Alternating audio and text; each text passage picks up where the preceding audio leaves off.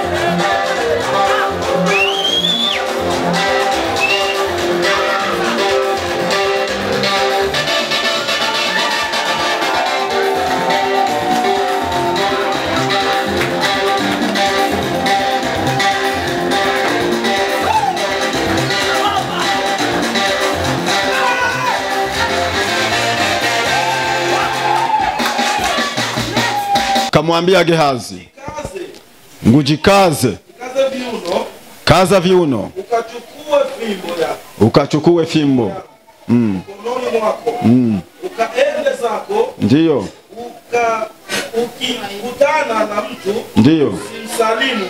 Hakika akikussalimu, ndiyo, usimjibu. Ndiyo. Ukaweke fimbo yangu juu ya uso wa mto. Tukaweke fimbo yake juu ya uso wa mtu. Nasema hivi. Ndiyo. Na mama yake yule mtoto akasema. Kuna mama yake yule mtoto akasema. Kama Bwana aishivyo na roho yako. Kama Mungu aishivyo mbinguni. Na roho yako ishivyo. Na roho yako Elia aishivyo. Sitokuacha. Basi akaondoka. Akamfuata 20:31.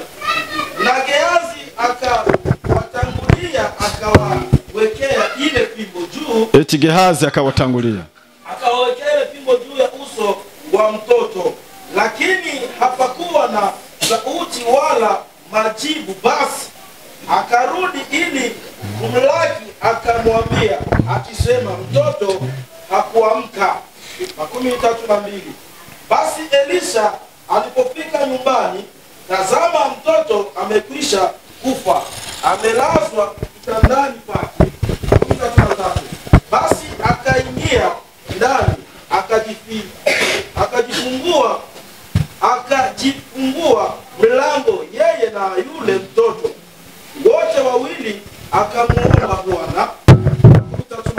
Akapanda juu ya kitanda, akajilaza juu ya mtoto, akaweka kichwa chake juu ya kinywa chake, na macho yake juu ya macho yake, na mikono yake juu ya mkono wake, akajionyesha juu yake mwili wake. Yule mtoto ukaanza kupata moto.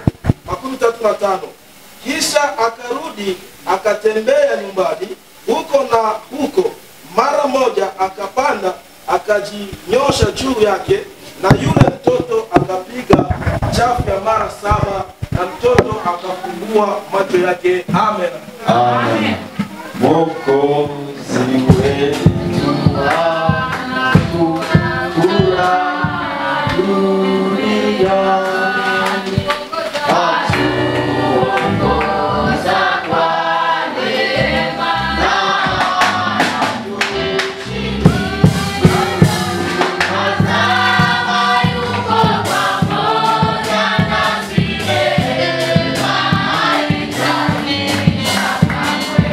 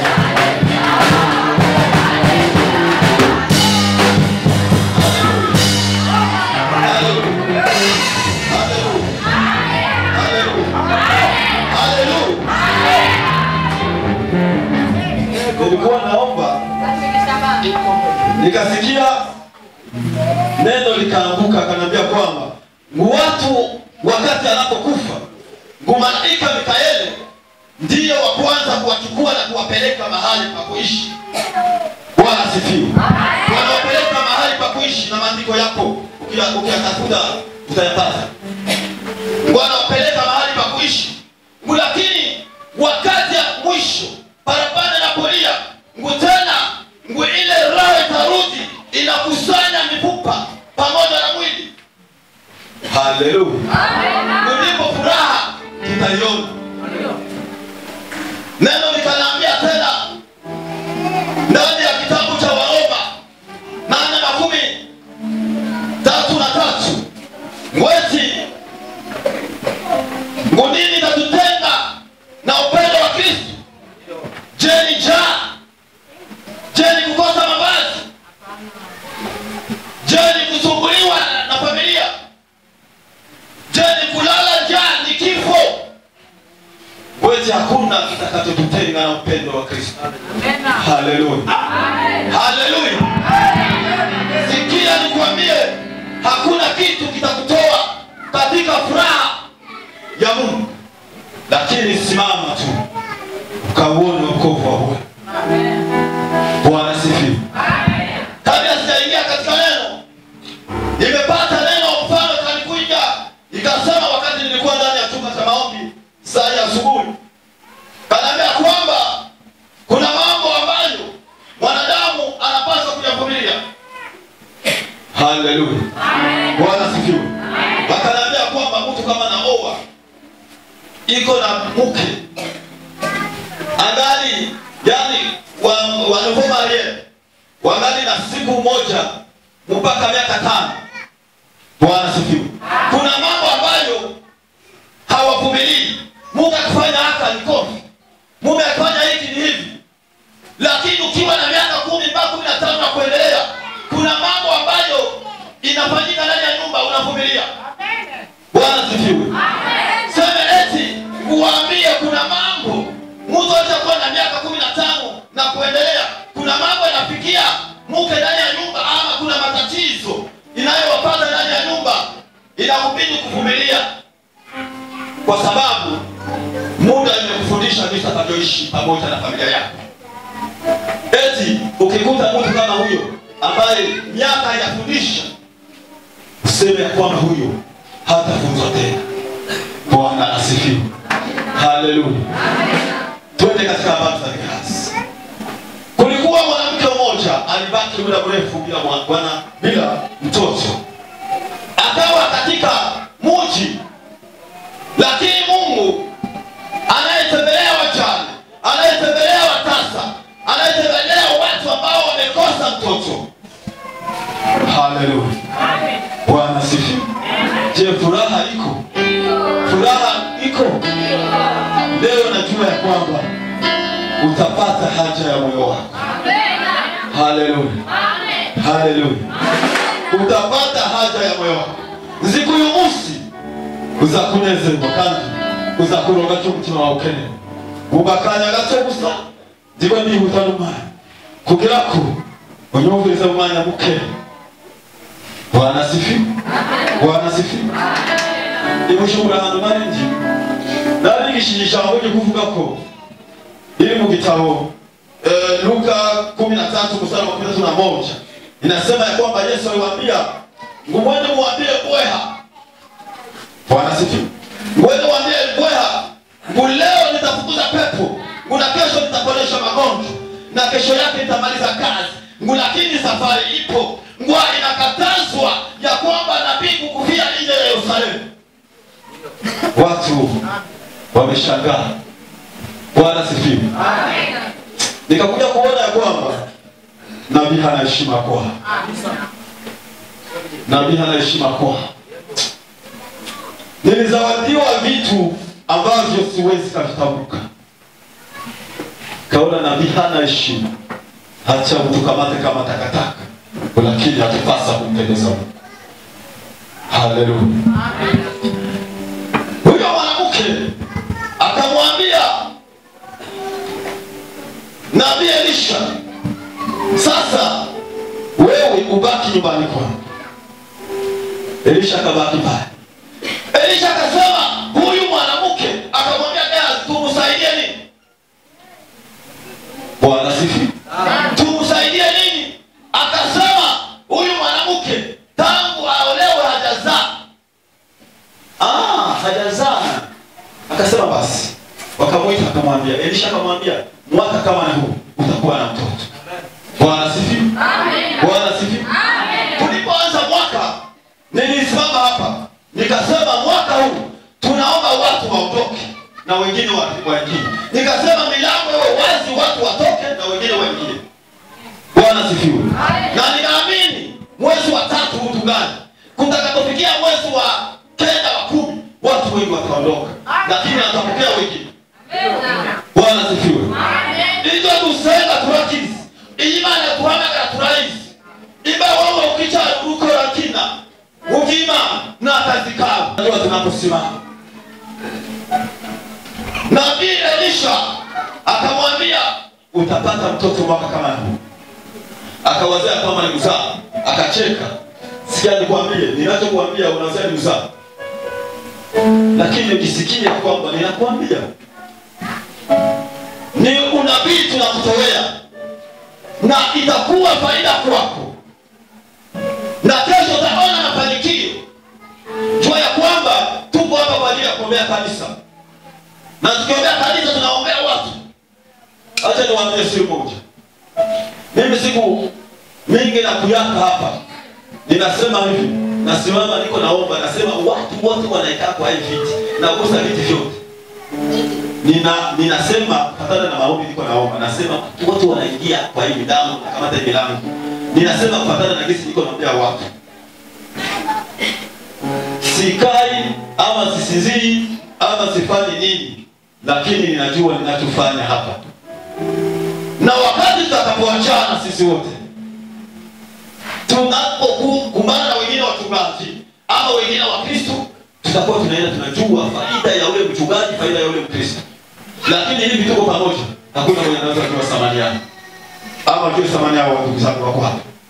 Lakini thamani tunajua wakati baada ya kuondoka. Mtajua tu nataka kusema kwa Elisha. Elisha alipotoka akaenda, yule mwanamke akapata mimba, akazaa. Haleluya. Amen. Akazaa, alipozaa mtoto, baada ya miaka kidogo mtoto akafariki. Alipofariki, sikia, amepata mtoto kwa unabii tena kwa miaka mingi. Sasa mtoto tena kafariki. Sikia uzuri. Na pia alimwambia utapata mtoto. Na mtoto amepata katika hali ya ukubwa. Na mtoto huyo lakini akumlea tena kafariki. Na pia ameshatoka. Haleluya. Ngumuhanuzia amaze kuvaho ngo agenda ku musozi ngo ariko arasema ngo bajane nande na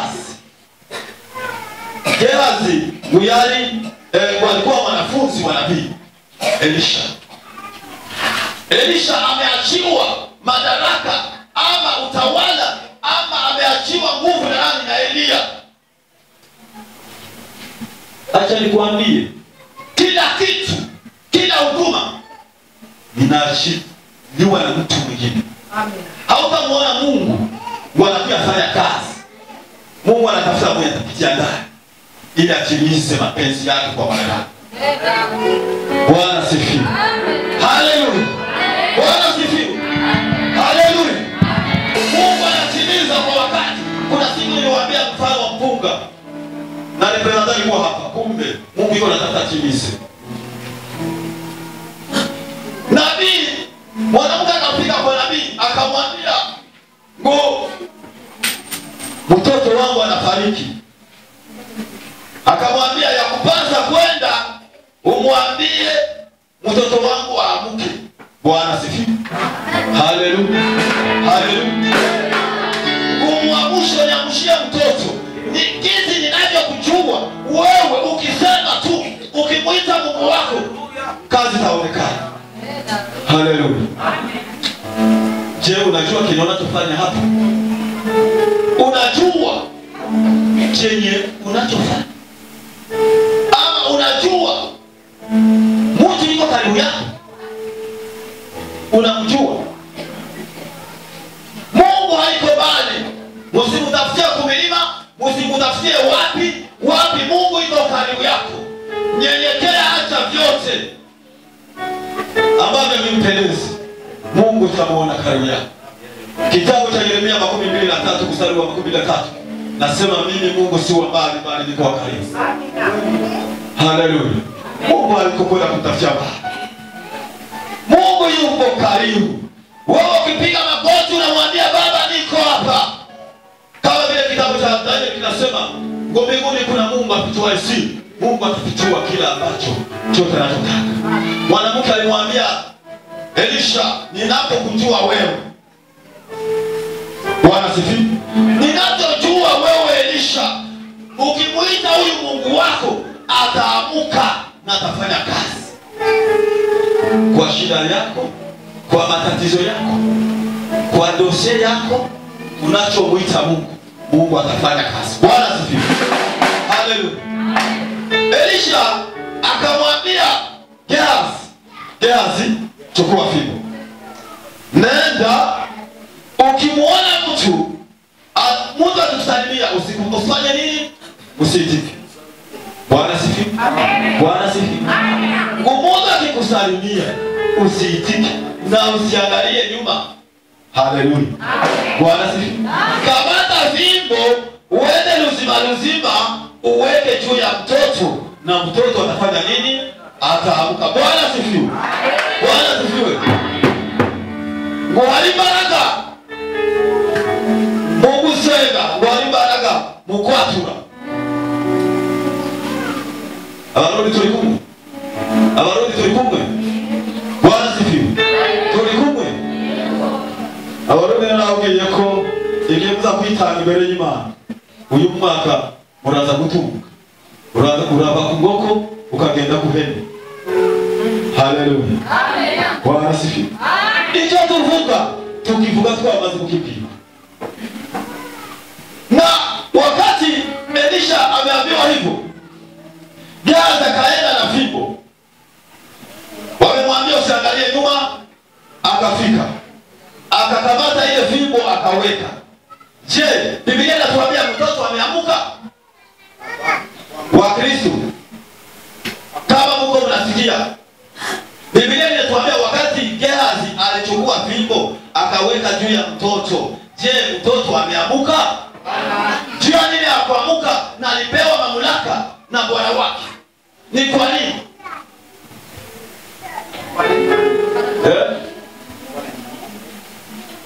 Zungumza. You are free. You can talk. Ni kwa sababu Mungu alitamani atimize kila ambacho mtumishi wake Elisha alichosema. Elisha yeye Kenya alikuwa ashasema, alikitimiza. Alimwambia atapata mtoto, akazaa. Na imani ya mume mama ilikuwa bila Elisha. Okay. Anyway, hakuna mwingine. Sasa Elisha ameambiwa, Gehazi ameambiwa weka fimbo. Akaweka, lakini hakufanyika. Chunga alikwambia sasa katika kazi ya Mungu. Gehazi alisikia na kawa haraka kwenda bila kuuliza. Bwana sifiwe. Wakati mwingine komalia katika wachungaji ili wakufunze. Baadhi ya watu wengi wanakimbilia madaraka na bila kutulia ili wafanye nini? Wafunzwe. Gehazi alikuwa mwanafunzi wa nabii, lakini akasikia wamemtuma, akakimbia haraka ili sifa zimrudie yeye Gehazi ya kwamba yeye ndio amefanya nini? Amemfufua yule mtu.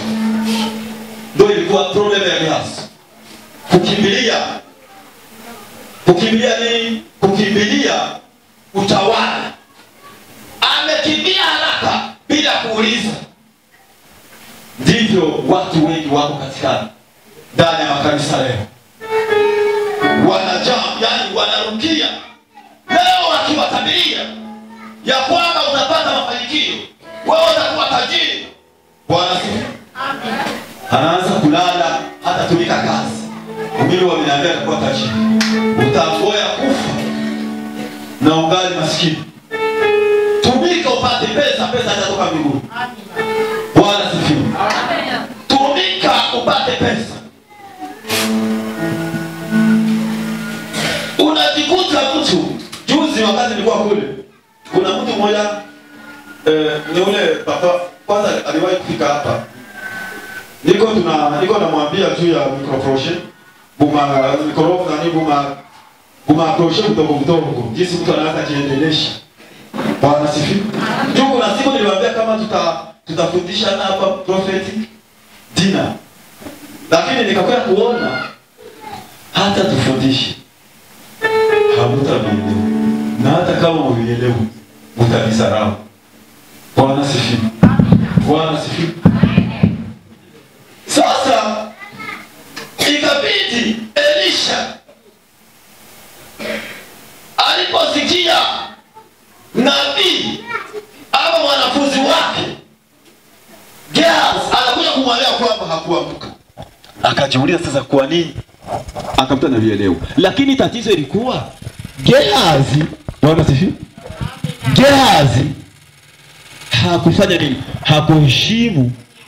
Hakuheshimu wakati wake. Alienda haraka bila kuuliza. Na wakati mwingine tunahitaji kuuliza. Ndio maana niliwaambia siku moja tunahitaji tuitwe tena. Bwana sifiwe. Sijui kama mnakumbuka. Niliwaambia tunahitaji tuitwe. Je, kuuliza Mungu, umeniita kwa kazi gani? Usikurupuke tu ngulisha kuwa mwimbaji. Usikurupuke tu ngulisha kuwa mchungaji. Tuulize Mungu akuite mara tatu. Je, umeniita kwa kazi gani? Bwana sifiwe. Umeniita kwa kazi gani?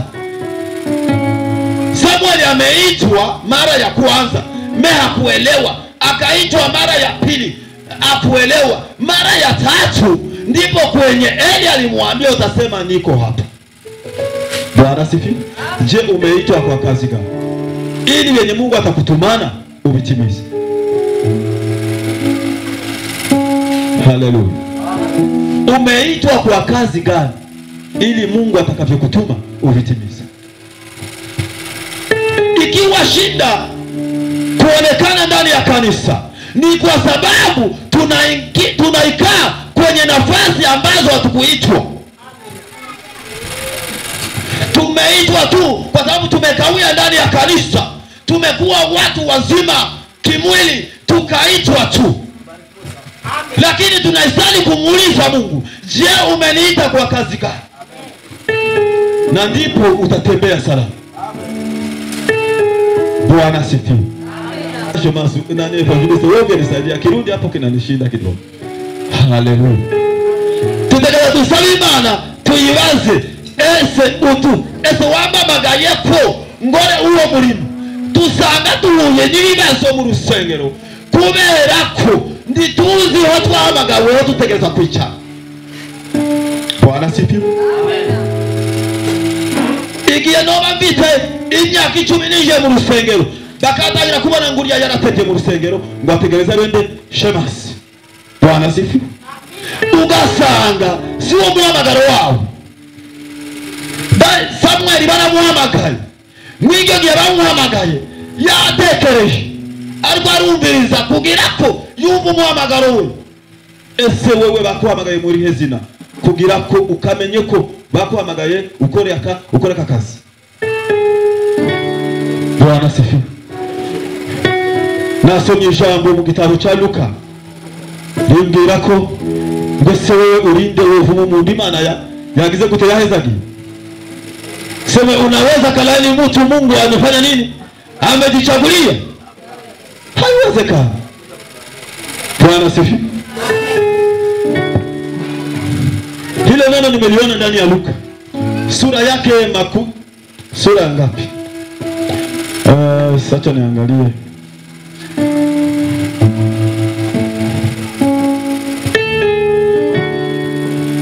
Niliona mu Warumi sura 8 mstari wa 38. Ndio kwenye mtalikuta. Sura 8 mstari wa 18.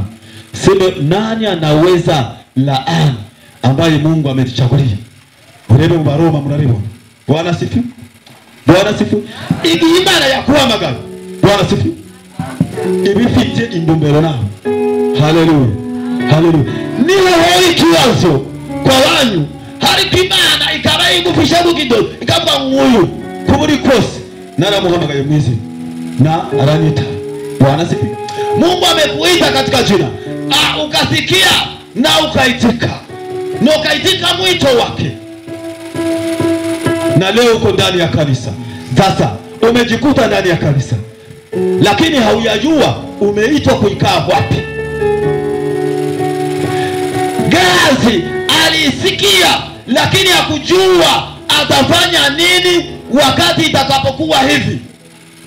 Wakati umeitwa, utauliza huyu Mungu, umeniita katika uchungaji, umeniita katika ushemazi, mbona vita vimeinuka? Kwa nini umeniweka katika shida hizi? Hata kuambia ni mimi nimekuita, na ikiwa nimekuita nitakulinda. Bwana sifiwe. Gazi alienda, haikuwezekana kwa sababu hakufuatilia, hakusikia aliyemuita. Wamemuita tu na kakimbia. Shida kamuonekana kule. Wakati mwingine nyenyekea chini ya watu wanaokuongoza. Haleluya. Bwana sifiwe. Haleluya. Bwana sifiwe. Amen. Bwana sifiwe. Je, tunasikika? Tunasikika? Ndio. Turumvikana. Turumvikana. Je, ukiye chumwe ngoma zote rekudai Mungu. Mimi wakati mwingine mmoja nimeambiwa ya kwamba sistahili. Bwana sifiwe. Niliambiwa kwamba sistahili. Nikaambiwa sistahili kwa mambo matatu. Kanaambia wewe sasa una pesa, wewe ni mdogo, ulikuja nyuma yetu. Bwana sifiwe. Niliambia huyo mtu hivi, muniache tutowe kanisa mahali fulani, tuyaweke kiroho, na mengine nitawapatia vitu vyenu na nitakuwa miongoni mwenu tu. Tutowe kanisa mahali tuiweke mahali pengine. Mwigigiye turuka turashaka kwigisha tubavuga n'indai kubera tufite umwanya muto namwe. Uyu mwaka tuzaba umwaka wo gusezerana. Bwana sifiwe. Bwana sifiwe. Joshoboka tukasezerana hariko Imana ikatujana handi, hariko tukagusa turi kumwe, hariko uyu mwaka ari kuvuga indai ibibazo twatiyemo ni byinshi, hariko uyu munsi dusenga Imana tukayibona, tusenga tukabona abamarayika, tukabona ko Imana ikikije abantu bayo. Tufite uburenganzira bwo kuvuga n'iki Imana ikeneye ko tukivuge mu bubasha bwayo. Bwana sifiwe. Igiye wohura n'ibibazo mu kazi, hamagara Imana. Bwana sifiwe. Bwana sifiwe. Haleluya. Umunsi umwe jewe nahuye n'ibibazo ndi ngaha na mavagana magenda ku masengesho ahantu bitwa mu Bugara ku murima inaitwa Sinai. Lazima ko ndarushi. That is finished. I want to leave your job. Nataka kuacha kazi yako. Imana yohereza umundu akatuma mtu mwenye sijuu. Hiyo ni jambo ambalo nilikuwa bado sijawaambia. Nikaona niko na washa matala kanisa lote. Nikasema hata ningali ndafanya kazi. Bwana sifiwe. Bwana sifiwe. Kuberiki iyanda magani ibibazo bibaye ni hamagara. Bwana sifiwe. Ni hamagara hanyuma iravasha kubera sinaje kubera nabonye gusa ngunama nijira nava kila kazi ya Mungu. Nilibambia ya kwamba niliwapatia kitabu cha Yeremia. Mungu yuko karibu yenu. 23 mstari wa 13. Mungu iko kolo. Anabana hivi kwako. Inatamani kufanya nini? Inatamani uache vyote ili umuite na itikie. Anamwambia usimtafutie mbali. Iko karibu yako. Bwana sifiwe. Bwana sifiwe. Haleluya. Tunahitaji kupokea sauti tena. Tumuulize Mungu, umeniita kwa kazi gani? Je, umeniita kuwa Kristo kuwa mchungaji ni shida yenye ilipatikana kwa Gehazi, kwa sababu aliitwa na kaenda na kujua ameitwa kwa kazi gani. Angejua angenyenyekea, lakini alipenda apate sifa haraka. Na ndivyo Wakristo wengi, akikawia ndani ya huduma anataka apewe sifa ya uchungaji, apewe sifa ya uongozi fulani, kumbe sio kazi yake. Chunga wakati wa Mungu itafika. Gehazi alikulindunganya wima na ugezi ushike yari kuko libitangaza. Bwana sifiwe. Huko ni yari izumanya wima ya magenda gusa, niyo mbavu yaronse kibazo. Je, Gehazi kupata haya mbele ya yule mwanamke? Alipata haya, amejiita nabii, kumbe wakati wake haujafika. Lakini nawaambia tuchunge wakati wetu, tumuite Mungu. Kitabu cha Yeremia 33 mstari wa 3 nasema, ngumuniite na mimi nitaitika, nitakwambia mambo makuu na maajabu usiyeweza kuyajua. Bwana sifiwe. Ngumba magarada kuita. Haleluya. Haleluya. Ijapokuwa shida, ijapokuwa matatizo, ijapokuwa hali ni ngumu, lakini tumuite naye ataitika. Atatuambia, ikiwa mwanangu, ikiwa hai mambo yako hivi, lakini tembea hivi, fanya hivi, fanya hivi, na atakuponesha. Na siku moja utasimama, utasema kweli nimemuona Mungu na ameonekana katika njia zangu na akakuwa msaada kwangu na katika shida zako. Na Mungu wa mbinguni akubariki. Amen.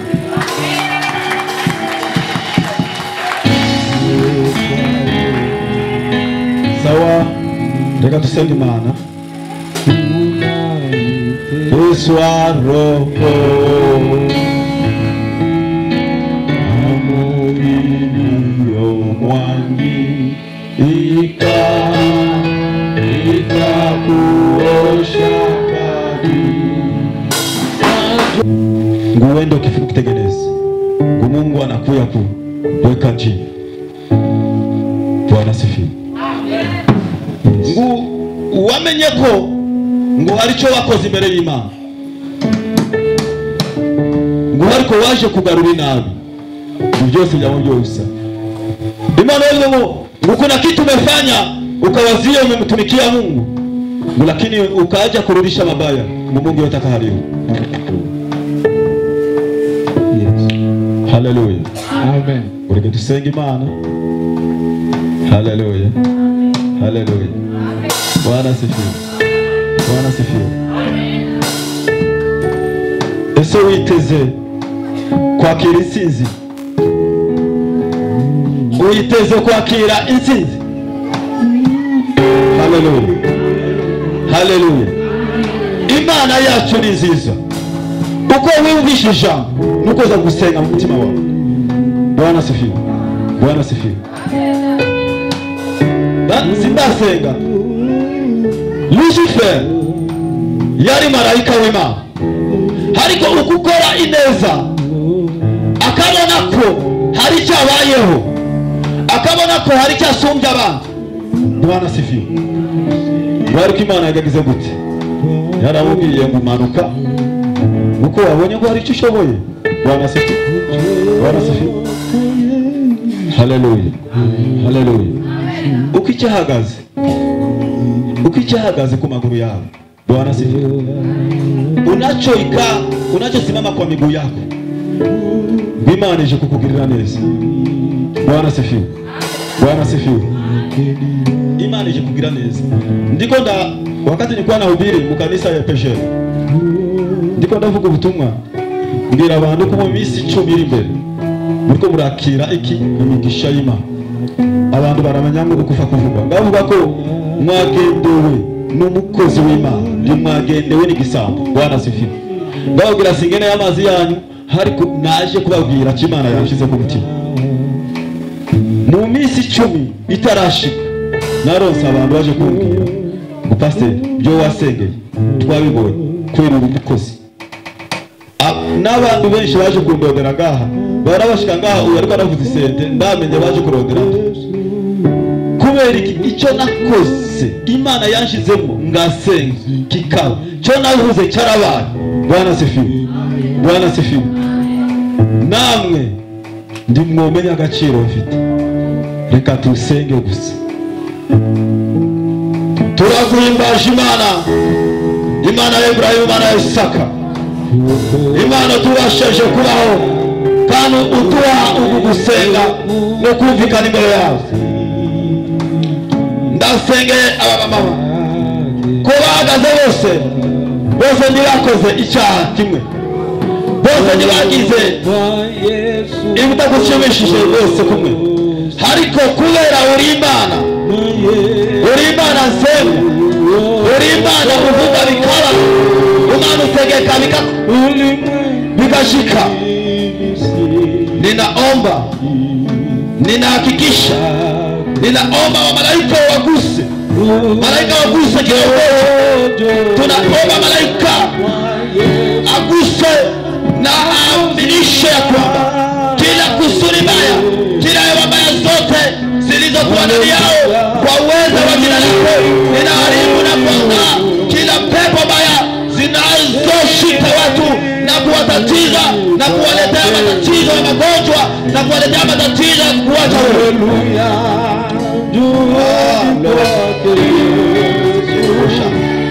Ndasenze ndategetse mukwabi wa mw'ijuru, Imana nziza, Imana ishobora byose, Imana yumva. Ndategetse kandi ndasenze kugira kuba maze kuronka icyo bakeneye mu buzima bwabo.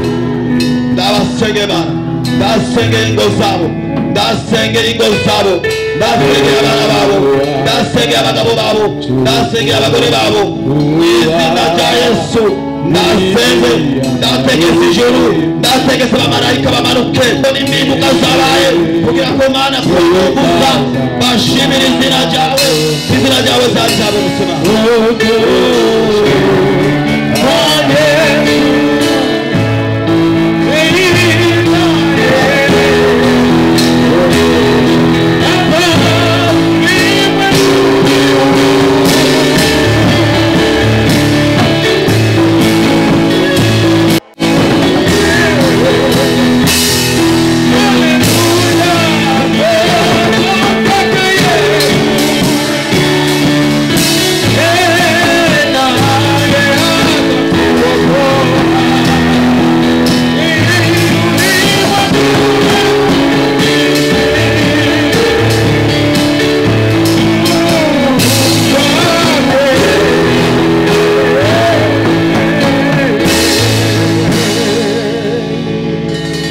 Katika jina lako Yesu, ninaamini ya kwamba unachokisema kitatimilika. Baba, ninawaombea kwa sababu ni wewe umetupa nao kwa muda huu. Waliokuwa wagonjwa ndani yao waende kusikia amani. Hawa watu ambao wameonekana ya kwamba katika hali yao ya mwili imewatatiza, imeuma, na wamesikia ya kwamba wamekosa amani, vichome vimemutesa, Bwana uende kuonekana kuwa msaada kwake. Tutashukuru wakati tutamuona na kuja kushukuru hapa. Tutasema ya kwamba Mungu umewagusa kwa uwezo wa jina lako Yesu. Amen. Bwana sifiwe. Amen. Tuikale. Yes.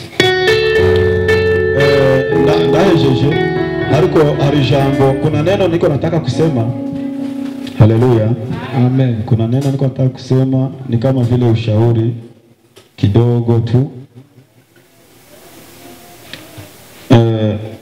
Watu ni watu, ama mtu ni mtu.